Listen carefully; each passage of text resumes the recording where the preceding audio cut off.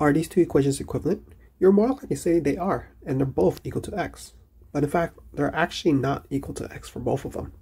For the one on the left, if we make a table of values, going from x to be -2 to +2, simplify this. Square root of -2 is undefined. Square root of -1 is undefined. Square root of 0 is 0, and 0 squared is 0. Square root of 1 is 1, and 1 squared is 1. And square root of 2 squared is 2.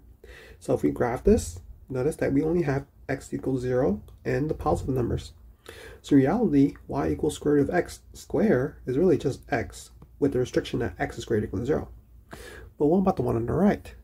We'll make a table of values. We simplify it. Notice that they all have values.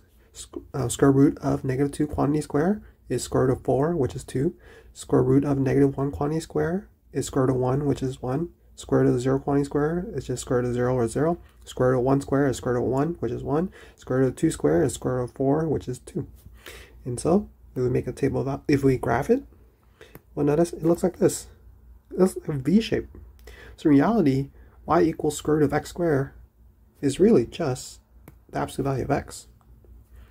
Did you get these two correct? Subscribe for more math content. Thank you.